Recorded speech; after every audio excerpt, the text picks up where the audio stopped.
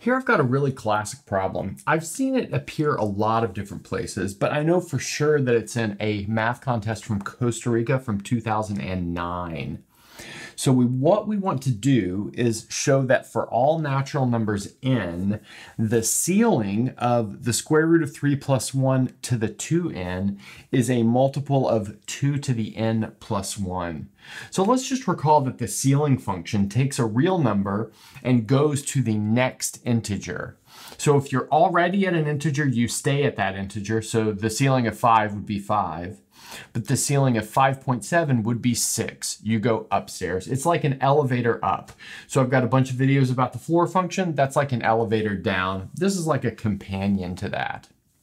Okay, so in order to do this, we'll take the ceiling of this object and actually find a closed form for it, and then use a trick involving recursive sequences in order to finish it off. Okay, so let's maybe first note that we have the following.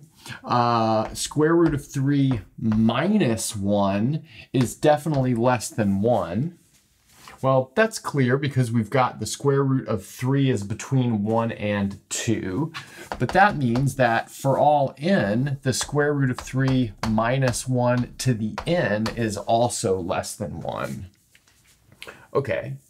And that gives us some motivation to look at the following combination of this guy with kind of its cousin.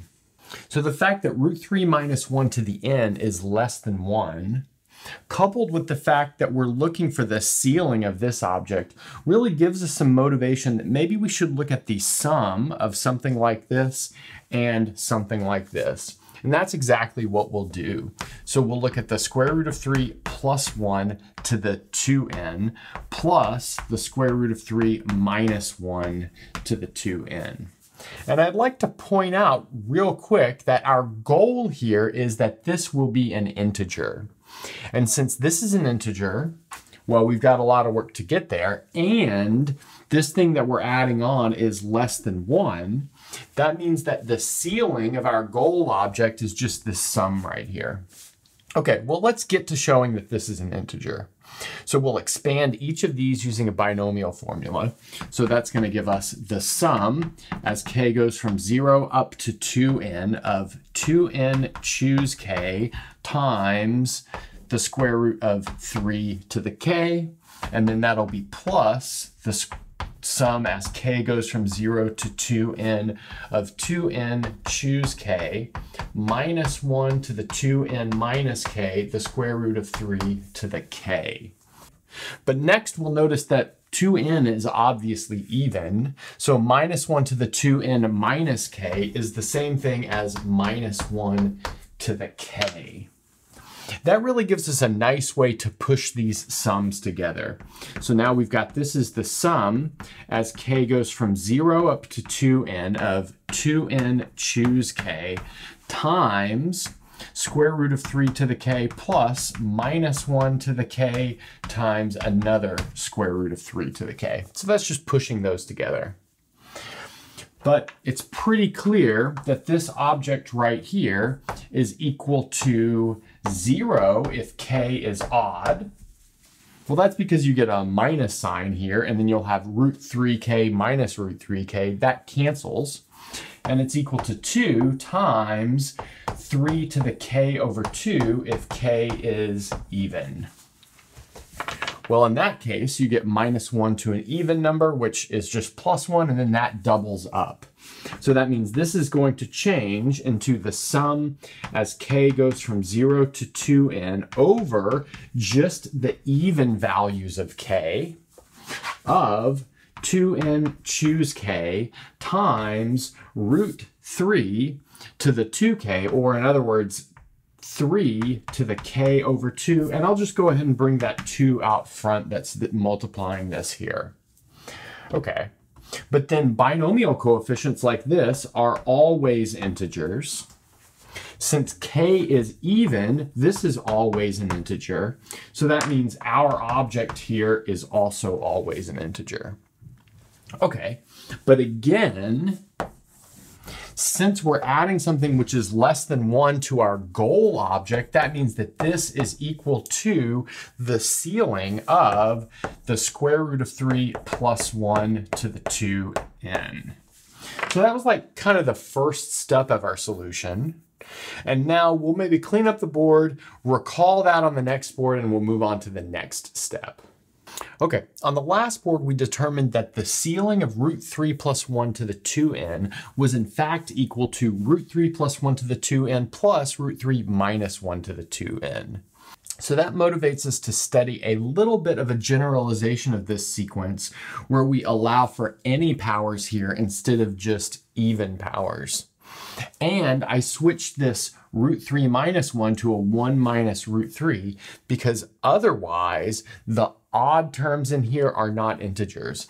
But if we have it in this order, the odd terms will always be integers, which means it's a kind of more proper generalization of this right here. Notice when we've got even exponents, this guy is going to be the same thing as that guy. Now that we've got our setup, let's calculate a couple of our first terms from this sequence to see how this might work. So let's notice that A1, for instance, is root 3 plus 1 plus 1 minus root 3. Well, those root 3's cancel and we've just got 2. So A2 is equal to, well, we can calculate that pretty easily. The square root of 3 plus 1 squared plus 1 minus the square root of 3 squared. So I'll let you guys multiply that out if you want to, but what you'll see is that this is equal to 8. Then let's calculate a couple more, A3, A4. So again, that's just like arithmetic, so I won't worry about doing it on screen, but here you get 20, and then you'll get 56. And then finally for A5, we'll get the number 152. So let's notice our goal is to show that the even terms are divisible by 2 to the n plus 1. Well, notice that this guy right here is most definitely divisible by 4. In this case, the n in the 2 to the n would be 1 here. So we're having 2 to the 1 plus 1. So let's maybe write that out, 2 to the 1 plus 1. And then this guy right here is divisible by 8. Well, that's clear because it's 8 times 7, and that is 2 to the 2 plus 1, where here our n is being played by 2 because we've got a sub 4, which is 2 times 2. Now we just need to notice what's happening with these odd terms. Well, maybe it would be useful to extend this back to A0. Notice that A0 is also 2. And then we see that A0 and A1 are both multiples of 2. And now we've got a pattern happening. So notice that A2 and A3 are both multiples of 4, or they're divisible by 4. And then A4 and A5 are both multiples of 8, or they are divisible by 8. So what's the claim that we'll end up proving? So our claim will be that A sub 2n and A sub 2n plus 1 are multiples of 2 to the n plus 1. So notice for this pair, our n is equal to 0. So we'll have 2 to the 0 plus 1, which is just 2. We're good to go there. For this pair, our n is 1. For this pair, our n is 2. So everything seems to work here. And how will we prove this claim? Well, it's going to be with the following fact regarding sequences of this form and recursive sequences. And that is, if we've got a sequence, maybe I'll call it T sub n, which is alpha to the n, beta to the n. And if we take the polynomial x minus alpha times x minus beta, and that multiplies out to x squared minus ax minus b for appropriate values of a and b, then that means that we have Tn is equal to a times Tn minus 1 plus b times Tn minus 2. So I'll just present that as a fact, but let me know in the comments if you want me to prove something like this in an upcoming video. Okay, so let's maybe summarize what we've got at the top, and now we're ready to finish it off. Let's see what we've got so far. We built a sequence that looked a lot like our stuff over here. Root 3 plus 1 to the n plus 1 minus root 3 to the n. We noticed that our goal object, which was the ceiling of this 2nth power of root 3 plus 1, was equal to the 2nth term of our sequence. Also, by the fact that we didn't prove, we know that this sequence satisfies the following recursion. So a sub n is equal to 2 times a sub n minus 1 minus 2 times a sub n minus 2. And that's because if you take x minus root 3 plus 1 times x minus 1 minus root 3, you get x squared plus 2x minus 2. Now, all we need to finish this off is to prove that 2n plus 1 divides evenly into a sub 2n. And as a bonus, we'll show that 2 to the n plus 1 divides evenly into a sub 2n plus 2. And so this proof will be done by induction. And I want to notice the little chart that we made before can serve as our base case. So I'll just put our base case is done by something that we've already done. We went down quite a bit further than we would have had to do for our base case.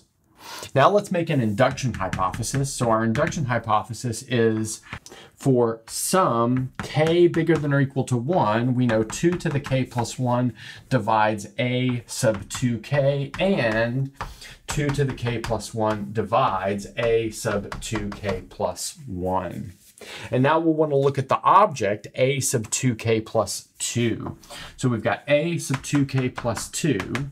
Applying our recursion, that's going to be 2 times a sub 2k plus 1 minus 2 times a sub 2k. But then these divisibility statements say that each of these are multiples of 2. So that means we can take this guy right here and this guy right here and write them as, say, 2 to the k plus 1 times u, and then 2 to the k plus 1 times v.